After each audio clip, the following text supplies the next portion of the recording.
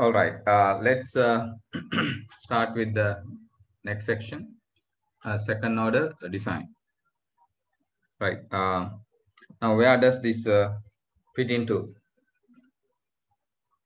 The last section, where we understood how the poles are related to the gain.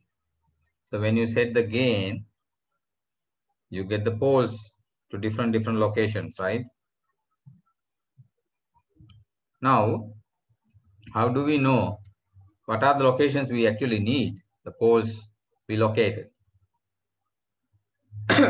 So if we know that, we can set the gain accordingly, right? There's no problem. So therefore, there's one question still remain unanswered. That is, how do I know what are these desired poles I want to have in the system? Okay. So the most suitable places for the pole or poles rather, right, will make the system tuned to a particular dynamic behavior, so that whenever you change your reference signals, right, whatever the reference signal may be, the response will follow the reference in the most desirable way. So designing a feedback loop or tuning a feedback loop essentially does that. It clamps the poles at certain locations. So once it is located, you can have any reference signal and you can change the reference signal time to time, and the response will follow the reference pretty closely, right, according to a certain pattern, right? And in order to bring the poles to those locations, you use the gain by adjusting the gain. Now, the question which is remaining unanswered is that how do I know? So what are these poles? Okay, the locations. Now, how do I know whether a response is desirable or not? Now, can somebody answer me, please? So you have a feedback control system, and then you have the reference, and you set the reference, you change it, and you see the response changing. How do you judge whether this response is okay or not? Acceptable, can be improved, satisfactory, good, perfect, like that. How do you judge? Any answers, please?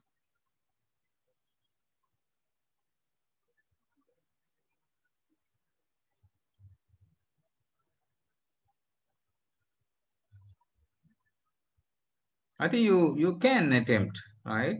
Now we are about 5 lectures down in the course, so you know generally what we're dealing with. So if you look at a response, right, how do you judge whether the response is good or bad, perfect or satisfactory? What are the general um, indices?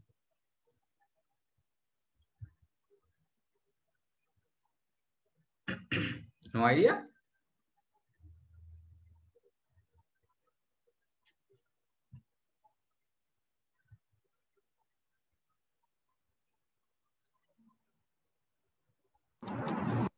Like how long it will take to come to the stable Okay, that's condition. one answer. Yeah, whether the system is slow or fast.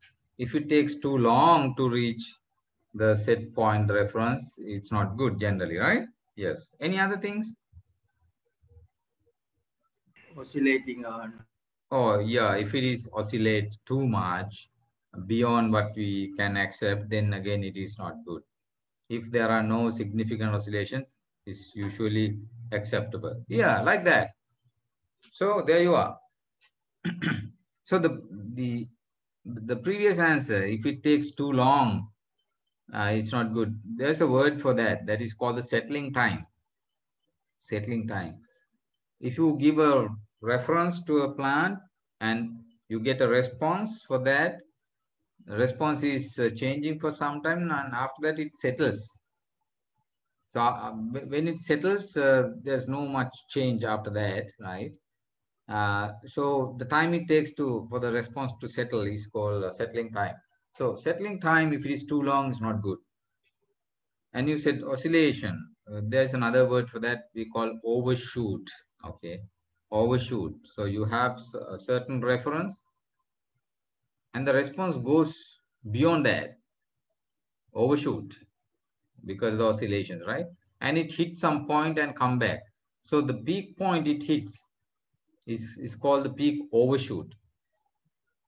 So the peak, if the peak overshoot is too much, let's say 5% of the set value or 10% of the set value, then generally it's not good. Like that, there are some parameters to define, to be used to actually qualify the response. Two of these things are settling time and the peak overshoot. Now, if there's a way for us to connect this peak overshoot or the settling time, basically the parameters that we use to qualify a response uh, to poles, I think problem is solved, right? If we can do that, what? Try to relate the poles to overshoot and settling time. Okay, then the problem is solved. So then what we do is that if you look at the entire design workflow, we say, okay, I want a response to have less than 5% overshoot or less than 3-second settling time. Then using this whatever technique that we are going to develop, I determine the locations for the poles. When I do that, root locus will tell me what is the gain I need to set to achieve, to locate the poles on those locations. Then I go to the system and tune the gain to that value. I'm done. Okay. But it is easier said than done. This technique I just explained to you can only be done for second order systems. Anything beyond that is a bit complicated. So that is why second order design is the next topic. Okay, now you see how elegantly these contents are lined up, so that teaching is basically like storytelling, right? Storytelling. It is connected to the past and also to the future. So I always say the integrity is very important. Everything you learn is connected to the rest of the system, right?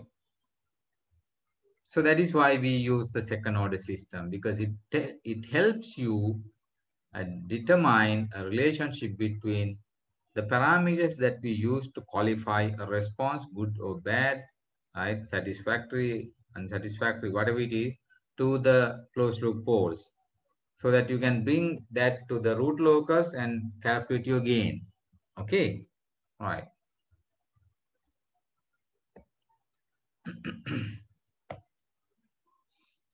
Now let me show you what is called generic second order system. Generic second order system. We do not stick to any particular system when we develop theory, right? You know that. Let it be a shock absorber, let it be something else, right? Those are specific cases. But when we develop theory, we use something abstract. So the second order system, abstract generic system, is this: omega n square over s square plus 2 zeta omega n s plus omega n square, right? Second order system. And in front of that, there can be a gain. There can be a gain, okay? For this is valid for any second order system. This omega n is called natural undamped frequency. Later you will understand why it is called that way, natural undamped frequency. Because any system, right, there's some sort of oscillation. It's possible, right? And when you say oscillation, there's a frequency. Some of these oscillations continue forever, right? And most of the times the oscillations decay or die out. Then it is a damped oscillation, right? So, however, there's a oscillatory thing, right? If you look at response, it goes up and down, up and down. So that is this frequency you see, omega n, not exactly omega n, maybe some altered version of omega n, right? Based on how much friction is there to take the energy away from this oscillation, right? And also there's this damping, that is basically friction. Zeta is there to zeta omega n. The zeta tells something about damping, right? The resistance to motion, the speed, that is zeta. So the zeta and omega, very much like you can say spring and the damper, right? Combination. So when I say spring and damper, sometimes people get stuck in the mechanical systems, shock absorbers and things like that. No, they are not physical springs or physical dampers. It is the phenomena, physical phenomena. Spring action can come without any spring, okay? Damping action can come without any damper in the system, okay? So, therefore, when you learn it, don't stick to any particular specific system. So, the way we write a generic second order system, the transfer function is, as I said, omega n square over s square plus 2 zeta omega n s plus omega n square, okay? Now, if you know the components of the plant you are dealing with, you can calculate omega n and zeta. Example, look at the second order system, the height adjustable stabilized platform, this one, right?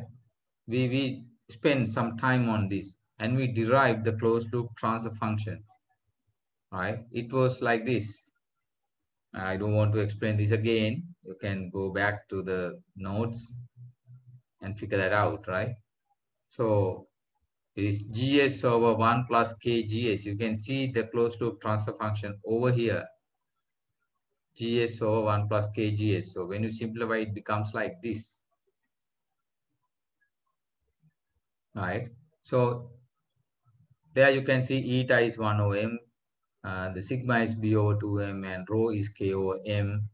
So this is ys over rs, okay? Closed loop transfer function. Now, there you can see, when you arrange it to this format, this simple K, which is spring constant, plus capital K, this is, in fact, in this case, it is the forward feedback gain here, right? This K and this K are different. So this is probably a misleading thing, right? This is to say that any system can be represented by generic second order plant plus a gain. That is what it says. Because originally when you write down your equations, you don't get generic second order plant, right? Then you have to break it down to generic part and a forward gain like that. So here you can clearly see it. This is the plant, right? We are not actually heading for any generic second order plant. We are just writing equations to figure out what it is.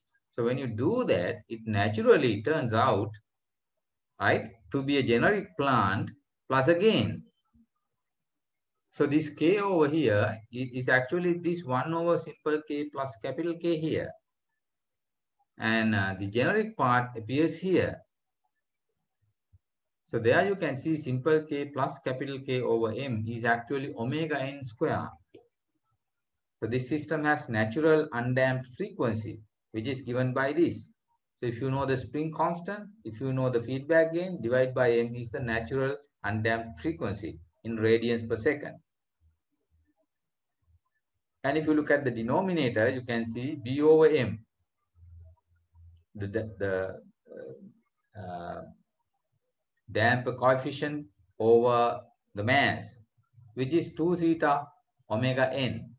There you, because you know omega n, you can calculate zeta, right? And that is the damping ratio, right? So there are two things here. Spring is related to rather omega n. It is pretty obvious to understand because the oscillatory behavior and the natural undamped frequency. Second thing is not that clear, right? That is basically the damper is related to damping ratio here. So this is the damper coefficient. This is the damping ratio. Okay, zeta and B can be a bit confusing, right? This damping ratio has no units. It's just a ratio. It's a number, right? Whereas this B has units, damper coefficient. Okay, how many newtons in a physical system, mechanical system, how many newtons per unit speed. Okay. And then what comes over here is the gain. In fact, the DC gain. Right. So why we call this generic second order system in the first place? That is because if you look at this generic second order system, right? When you set S to 0, it becomes 1, unity. When you set S to 0, this becomes unity, 1. So second order systems are not by default, or in most cases, unity DC gain. They have different DC gains. But when you say generic second order system, it is a second order system with a unity DC gain. So if you have a non-unity DC gain, this is the only way you can represent it using a generic second order system. You have the generic system and in front of that a gain, which is the DC gain of the plant.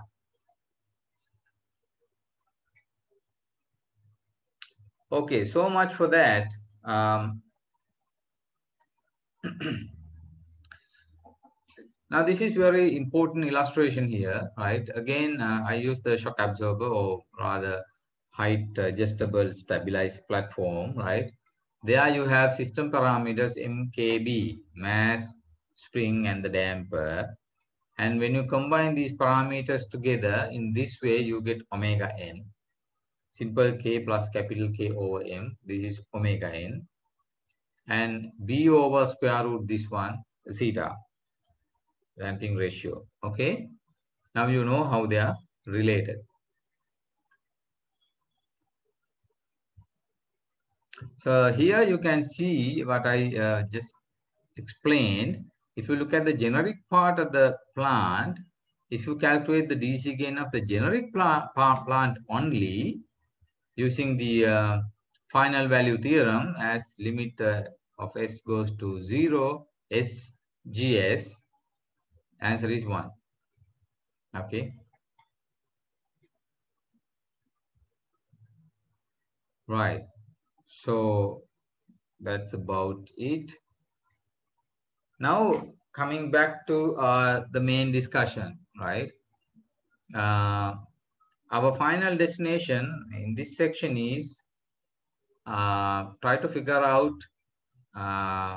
some relationship between the parameters that we use to qualify the response, right? And the poles of the plant. So this relationship is the final target of this discussion. So we start off with the characteristic equation of the generic plant that is s square plus 2 zeta omega n s plus omega n square equals 0. And of a second order system like this, the poles are S1 is to minus zeta omega n plus or minus omega n square root zeta square minus 1, right? So these are the poles. Now,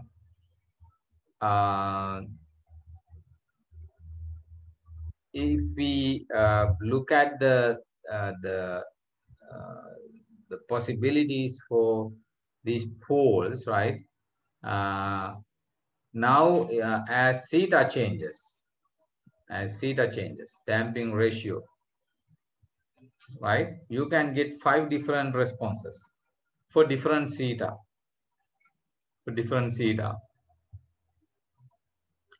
Remember earlier we discussed this using spring and the damper, but now combined together we call it theta, damping ratio.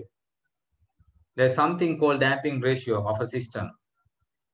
If a mechanical system, it is spring and the damper together. Physically, you can identify bigger damper or weak spring or the other way around. Now, for systems where you don't have physical springs, physical dampers, right? It is the characteristic of the plant, that is zeta, right? So this zeta, if it is greater than 1, if this is greater than 1, the answer is actually 2 distinct real poles. So distinct pair of real negative poles, right, is the answer. So we know in that situation, system is overdamped, it's slow, it doesn't have oscillations. We know it. We discussed this earlier using not very generic example, which is spring and the damper. But now this is much more generic and abstract, theta. Now if theta is 1, 1 square is 1, this becomes 0. The whole thing is 0 here.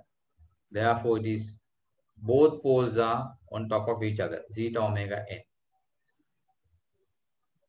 But because zeta is here, zeta is 1, this is exactly minus omega n. So you have both poles at minus omega n on the real axis.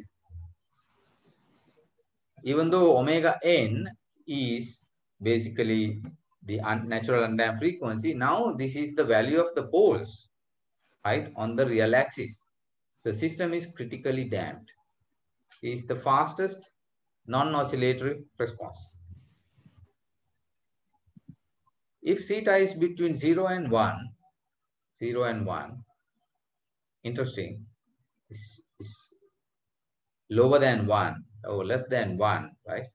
Then this becomes a complex number, right? So then you can say that this is theta square minus 1, you can write as this. So this part you can write as 1 minus theta square, right? And square root minus 1. You can write it like that, right? In this third case, right? Third case. So then minus 1 square root is actually j. You can write it j square root 1 minus theta square, right? So you have a pair of complex conjugate poles when theta is between 0 and 1. This is the most interesting scenario. When theta is 0, what happens? So we are bringing theta from big values to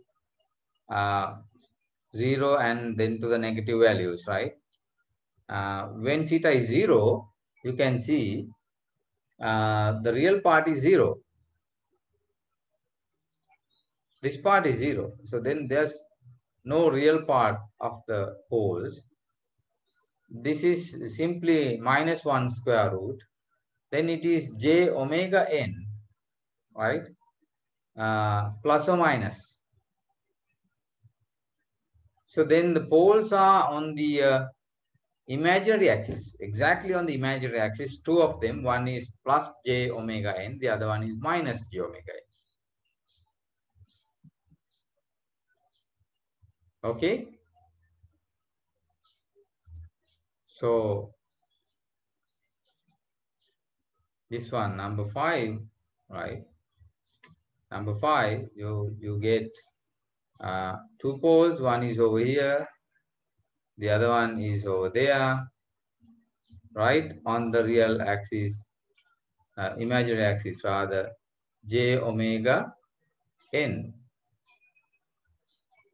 plus, and the other one is minus. You know that this is marginally stable condition, right? You have oscillations going on. Earlier you saw a case where we call rigid body dynamics when the pole is at the origin. Now it is not at the origin, but on the imaginary axis, both of these poles, and there's no real part. There's no real part. So gradually you will understand the real part of the poles is actually damping.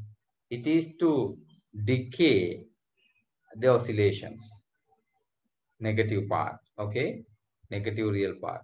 It's good to have in a system because it doesn't allow oscillations to sustain or grow. But all of a sudden, when you don't have the real part, real negative part, your oscillations will not die out. It will sustain longer. Or if you have positive real part, this real part, if it becomes positive in the next case, because theta is less than 0, you are on the right half of the S-plane and the oscillations grow. System is unstable. Zeta negative means it's negative friction. So, you know, friction is always good because you can walk on the ground, right? It's like gravity. If you jump, you will fall back. But if you have negative gravity, what will happen? Negative friction, what will happen? Systems are unstable. Okay, so zeta less than 0 means that. When zeta less than 0, don't worry about this side. This part is positive, you are unstable. Now, we change the discussion from spring and the damper to damping ratio. Now again, our major question, how to find out a relationship between the parameters that we use to qualify the response and the poles, okay? We figure out, we use the third one, this one, underdamped condition, right? This is a specific thing. Most of the industrial applications and so many other applications, they use maybe 80–90% of the plants in the world are operating in this condition, 0 and 1 for zeta, right, in between. So in that case, this is what we have. Two poles as a pair of conjugate poles, right? Real part is minus theta omega n. Imaginary part is j omega n square root 1 minus theta square. So this is what you see most of the time in industry, right? And the two poles are like this, right? When I say omega n square root 1 minus theta square, the omega n is the natural undamped frequency, right? So omega n is this length actually, this arc length, sorry, the radius. So when you say in addition to omega n, 1 minus theta square coming up, you are modulating, you are changing your natural undamped frequency to something else. And that is what you see, what the system has. System doesn't have the natural undamped frequency visible all the time. What is visible, what is there is basically damped frequency, that is omega d.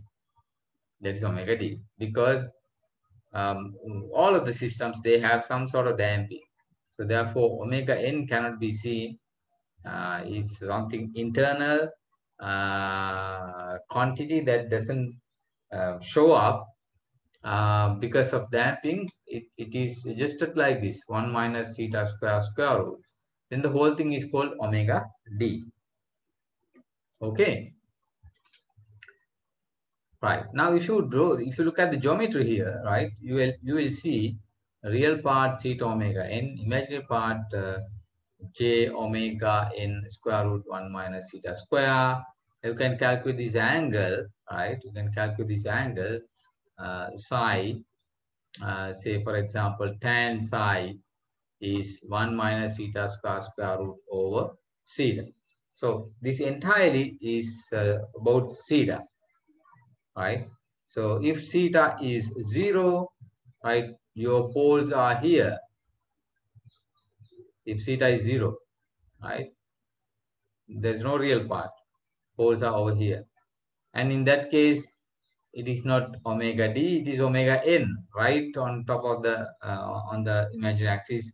And for the first time, you will see omega n. If you can connect an oscilloscope and figure out the oscillation, you will see omega n there. Okay. And if theta is 1, this is 1 minus 1, 0, right? This part is 0. Then you are right on the real axis, right? On the real axis again, right? Omega n. You proceed at omega n. So omega n on the real part, real axis, or on the imaginary axis, depending on theta. So it is an interesting situation we are in.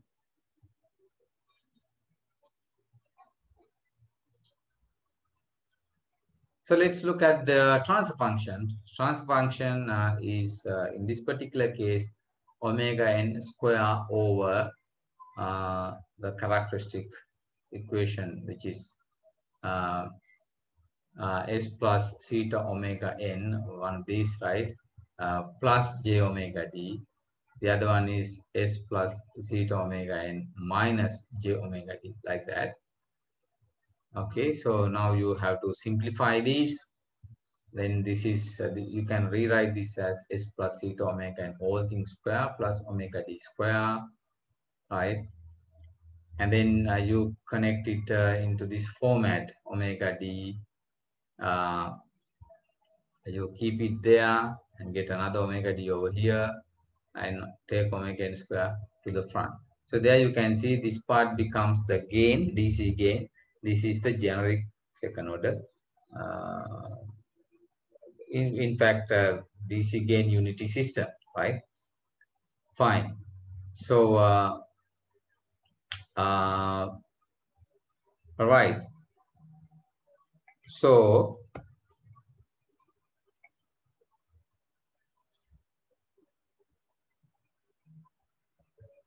now this transfer function, right?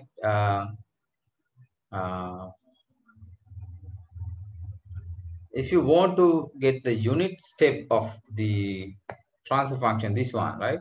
Now you introduce a input to the transfer function. Let's say 1 over s is the unit step. Then you get the response. This is the unit step response of the plant, generic second order plant.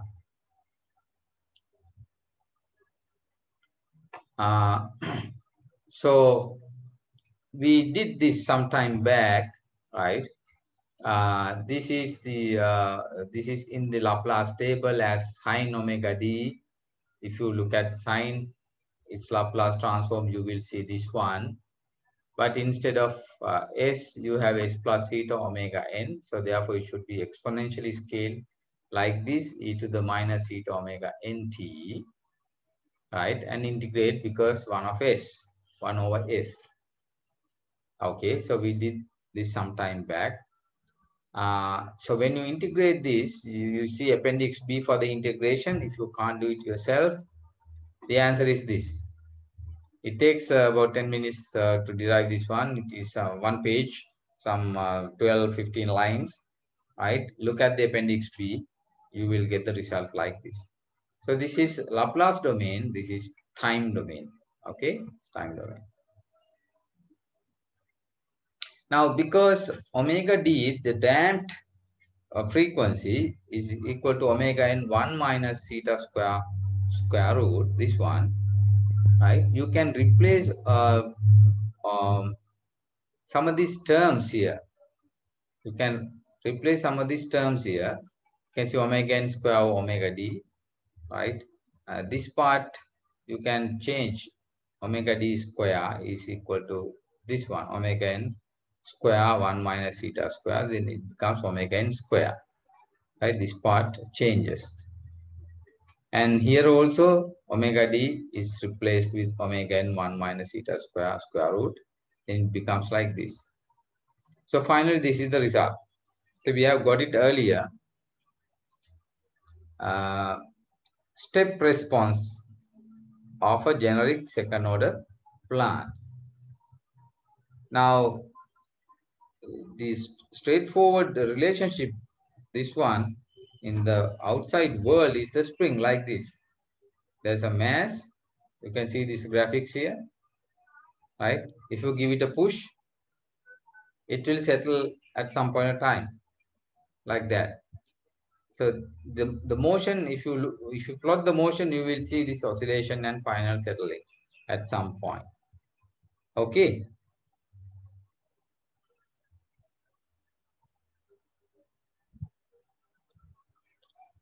Right. So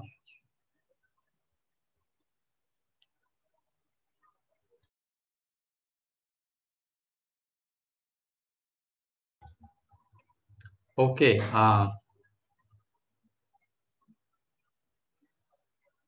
Right. So there you can see the response now, right, is determined by zeta, damping ratio, and omega d. Omega d. Okay.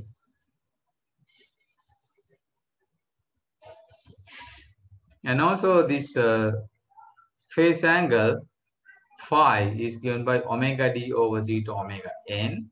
In this derivation, you can find it, which is 1 minus theta square over theta. So, which means 1 minus theta square, which is this one, over theta. So, this height over this length.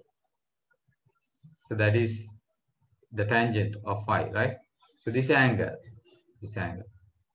So, if this angle is big, you get more oscillation. If this angle is small, you get less oscillation. Okay? Right. Right. Now let's use this equation. The step or unit step response of the generic second order plant, right? Using this equation, you can derive rise time, peak time, settling time, peak overshoot, all these things that we discussed earlier, just a while ago, as the parameters to qualify a response. These parameters can be derived using this equation. That is why it is so important. How? So, as you know, this response, right, goes like this and finally settles, right? So, this is the peak point. This is the peak point. So, at what time, right, we get to that point, which is called the TP, right? The peak time. So if you want to calculate that one, you need to differentiate the response. You need to differentiate the response, right?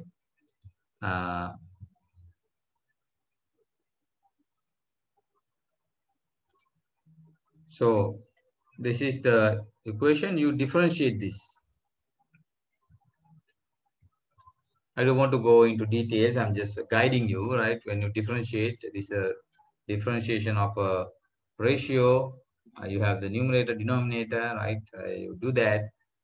Then you get to this equation. Omega n over 1 minus theta square root e to the minus theta omega n t sine omega dt. This is the rate of change. Rate of change. So when you reach the peak here, rate of change is 0. So you have to set this to 0. So these are all positive numbers. If you want to set the whole thing to 0, it has to be sine omega dt 0. So when sine omega dt is 0, we say t as tp. Tp makes this whole thing 0. So you can calculate Tp as this. Pretty clear. Okay. So if you know your zeta, you know your Tp, peak time. So that gives you some indication, right? Or the other way around. If you want to have some Tp, you can calculate, okay, what is the zeta I need? If you know zeta, you know part of the poles. So see how these things are connected, right? The poles are in Laplace domain. Tp is in time domain. So we are taking now time domain parameters and connect it to Laplace domain poles. Okay. So once you know the poles, you can calculate the feedback gain and set it there. So that is how the process is designed. So this is one of the very important equations, right? There are a few more to come. How the omega n and zeta are connected to peak time. Second, rise time and overshoot. Rise time means when the response rises, right, from here to here. So it is basically rule of thumb, right? Not a highly analytical thing, right? If you look at this whole thing, right, you take about somewhere here, right, to somewhere here, because after that it takes a lot of time, but there's no significant improvement. And here is also the same. You take some time to get going. So this part is more like linear, right? I would say like this. So therefore we call time from here to here as the rise time. So TR, right, from here to here.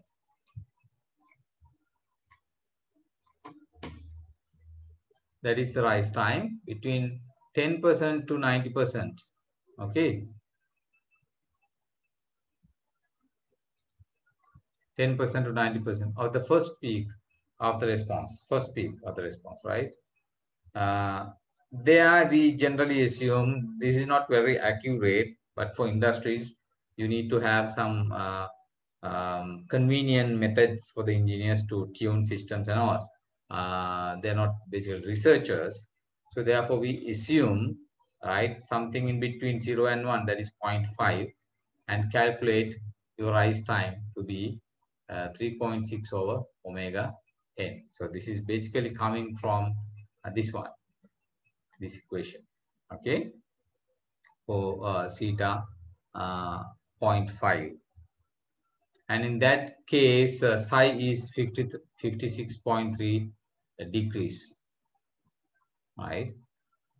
So this is just a indication of how fast the response is, okay?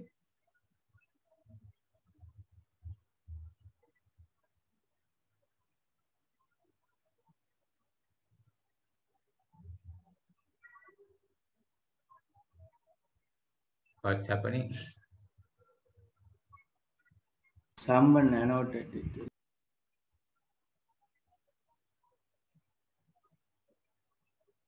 Maybe his little daughter or son would have done it. Huh?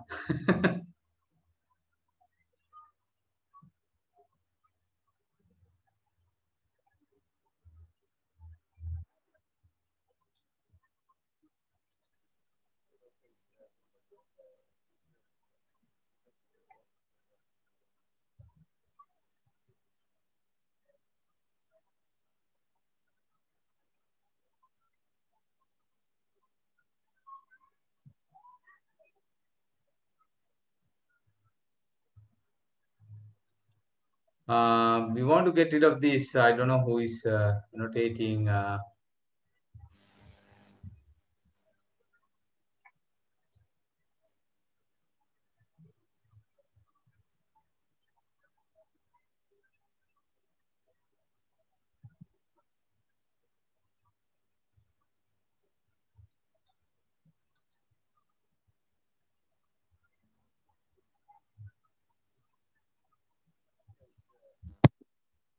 For due to my phone, sir. Extremely sorry for that, sir. I'll try to fix it. All right. Okay.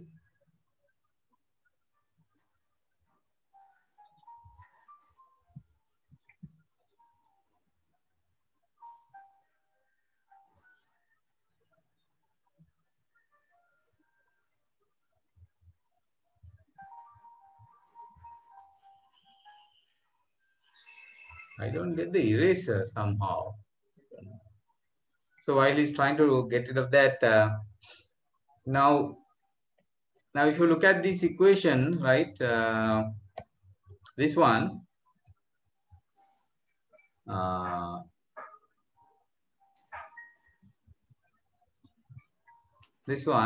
you can substitute your zeta, right? Your zeta, and if you already know omega n, right, you can actually completely draw it, okay? Because psi and all these things are known when you know omega n and zeta. Then for reasonable values, you can actually calculate your rise time, assuming 10 to 90% of the first peak, okay? But this is not a very hard and fast, very elegant mathematical approach. Basically a rule of thumb kind of thing. So then at the first peak,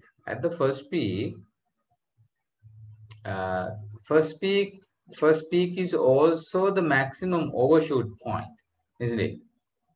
Right? When you get to the first peak over here, it is the maximum overshoot point as well. So if you know peak time, you can simply substitute that into the response equation, and it will be equal to 1 plus peak overshoot. 1 is here. This is the overshoot, peak overshoot. 1 plus PO. You can write it like that. Okay. So what we do is we get TP, which is this one, and substitute it to this equation for TP, right? And the answer is 1 plus PO. So if you look at this substitution, 1 minus this whole thing, e to the minus theta omega and TP sine omega dTP plus phi is equal to 1 plus PO, right? 1 plus PO. Now you substitute for TP. In fact, you don't have to just substitute TP, but what you have here is omega NTP, omega NTP. So if you look at this equation, right, rather than substituting for TP, you can substitute omega NTP, both these things together. The answer is pi over 1 minus theta square root. So when you do that, it becomes like this. And also omega dTP is equal to pi. Right? This is again overshoot point. right? And sine pi plus phi is actually minus sine phi, because phi, you know, it's coming from theta and uh, the phase plane here, right? It's coming from this plane here, right? So what is sine? Sine means this one over omega n. So omega n 1 minus theta square root over omega n. What is it? 1 minus theta square root, right? So like that. 1 minus theta square root. So then it becomes like this, right? It becomes like this.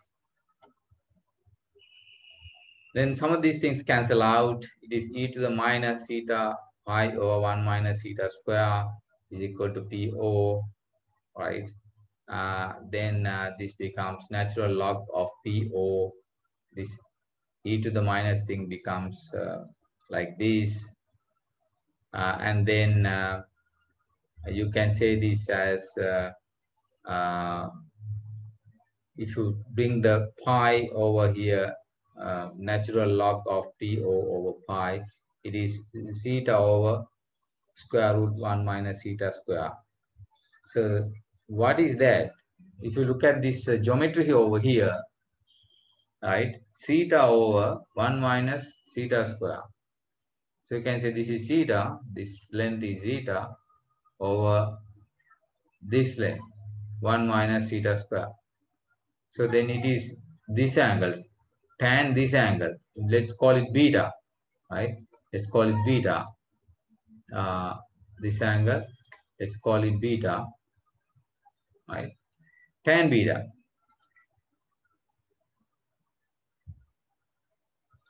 Right? Tan beta is equal to natural log of PO, peak overshoot over pi.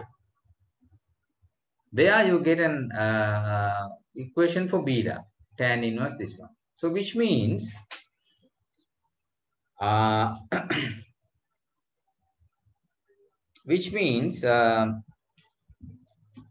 you know how the overshoot is related to this angle. That's what you know. Okay. You know how overshoot is related to this angle. If this angle is smaller, you have more overshoot. If this angle is bigger, you have less overshoot. Now you can calculate what overshoot you want. Let's say 5%, 10%, or whatever, right? So more than 1, if you have 1.2, 1.3, 1.4, it's the percentage overshoot, right? It's a percentage overshoot. So you can put it over there and calculate beta and say, I want to have my poles, right, within this area to have lower overshoot than whatever percentage. Clear? So let's say you can have 10% overshoot.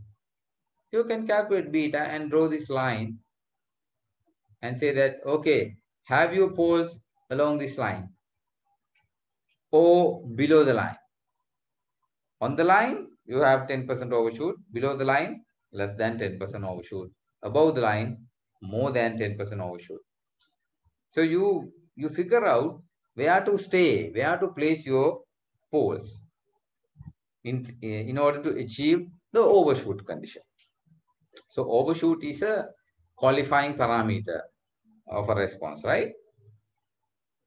So isn't this interesting? So earlier you saw the rise time, the peak time, right? Now overshoot, things like that. Now we are connecting those things into the pole plane, Now you say, okay, you draw a line like this and say, this is the 10% overshoot line, right? So then we have to find out a way to place the poles less than 10% overshoot or exactly 10% overshoot, whatever it is, on the line or below the line. Okay.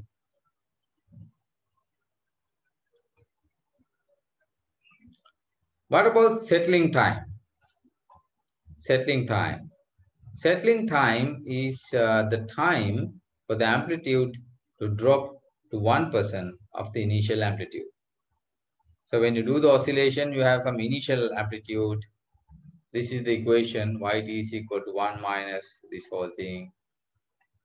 You have some initial amplitude, and over time it decays out, reduces.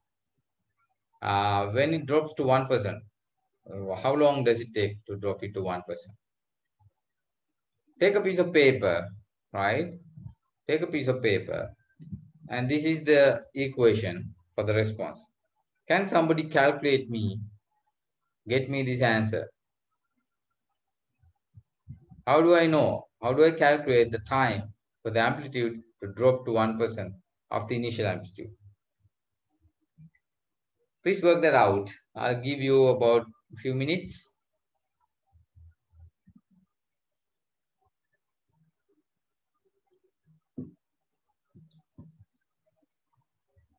In about 3 minutes, give it a try. After that, I'll show you the results.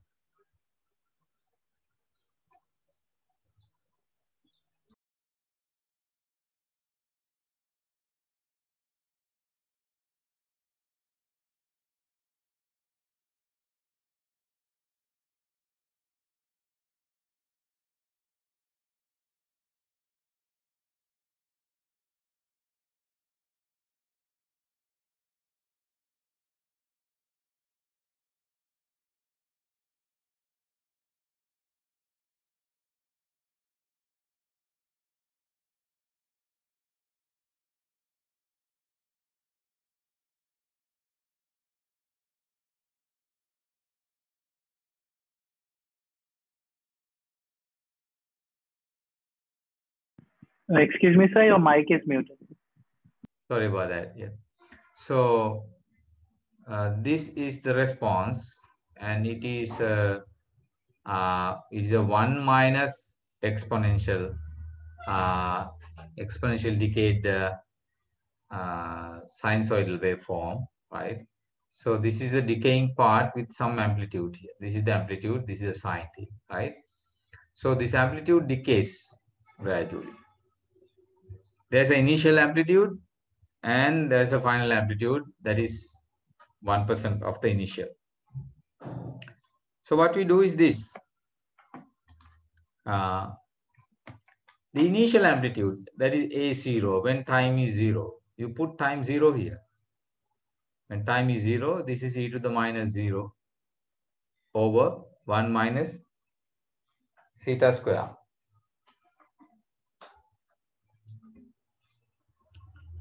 So that is the initial amplitude.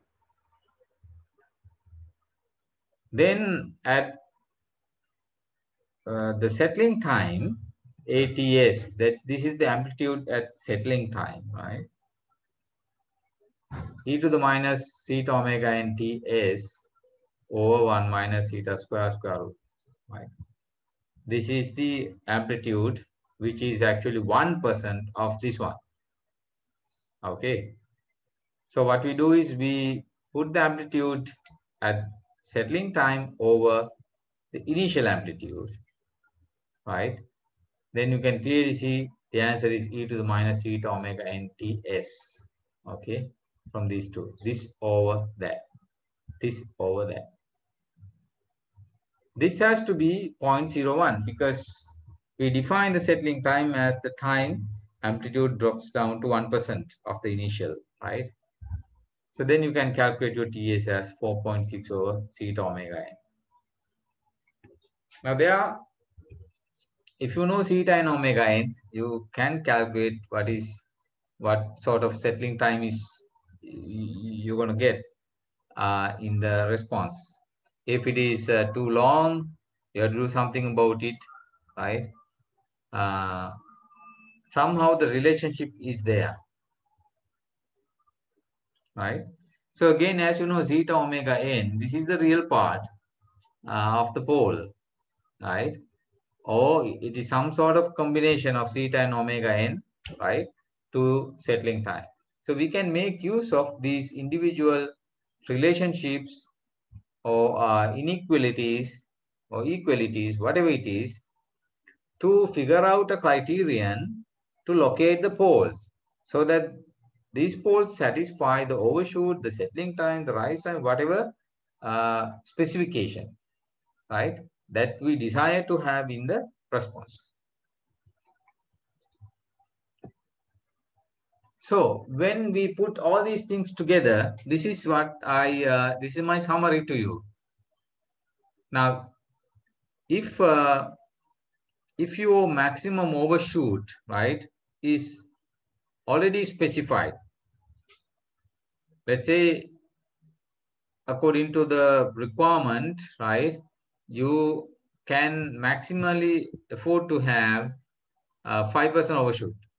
So then PO max is given, you put it to that equation and calculate your beta, right? According to that, beta has to be bigger than whatever angle you get over here for your overshoot. That is one requirement to place your poles, okay? Second thing, if you know your maximum settling time, TS max, you put it to that equation and calculate your zeta omega n. Zeta omega n. What is zeta omega n? It's the real part of the poles. You can't make it smaller than whatever value you get, right? This one. You can't make it even smaller. If you do that, settling time will be more than what is specified, right? Third, if the response has to rise before maximum time of TR max, then you put it TR max there and calculate omega n. So like this, right? And if you draw these on the pole plane, you will see your feasible area to locate your poles. So this one is the beta, the first condition, right? You draw that line. It has to be bigger than this, bigger than this. So therefore, the shaded area is not good. You can focus on the half plane above the real axis, right? This triangle, the shaded area, is not good because if you place your poles there, you get more than the acceptable overshoot. And then second one is zeta omega n, right? This one, again, to the right of that is not good because if you place the poles there, you don't have the required zeta omega n quantity, right? So your rise time will be more if you are here because slow response. When you go over here, response is slow. So it takes time to rise. And finally, sorry, the settling time. The maximum time, rise time, comes from 3.6 over TR max, and you calculate your omega n, put an arc like this, omega n, right? So you have to be away from that arc somewhere here. So eventually, when you put all these constraints together, you can't do this, you can't do that, you can't do that. And eventually, what can you do? It is in this white area. And try to be closer to that white area, right? Not too far away, because even though the space is open, right? Try to stay away close to that area, right? Then you have a pretty good system. Now what you want to do is you want to put this and the root locus together on top of each other, right? Like layers. Then you can figure out where the root locus come out of the shaded area, right? And then you figure out, okay, I want to have my poles over here. Then you satisfy your rise time, your settling time, your overshoot, all of these requirements. So you have a very nice system.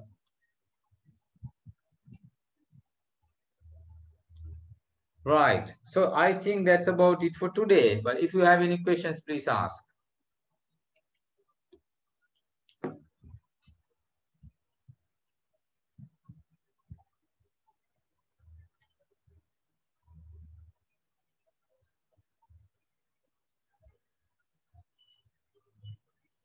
I will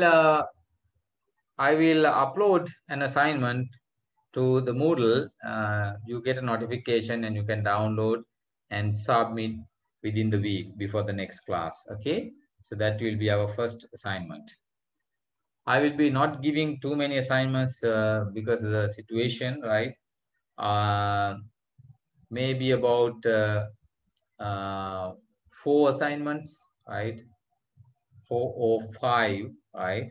And I will count, if I give 5, I will count 4, right? And because every year, right, there's always some students not submitting assignments, right? And I don't just want to penalize them and be very harsh on it. So what I do is, if I give 5, I will count only 4. If I give 3, 4, I will count 3 out of 4 or 4 out of 5. But if you submit 2 out of 5, you are definitely in trouble. Okay, so make sure there's a flexibility and concession, but that is limited. Okay, right. If there are no questions, then let's call the day off. And I will upload the videos and the PowerPoints are there in the website, right? Only videos are not there. So I will upload the videos and the assignment to the site, right? Today's PowerPoints are not there, sir. Say it again. Today's ones are not there, the PowerPoint one. Oh, okay, I'll check that out. Yeah, I have 2 sites, that's why. Did you go to Moodle or to my website, course website? The Moodle, you have given a link for the course website. Professor? Yeah.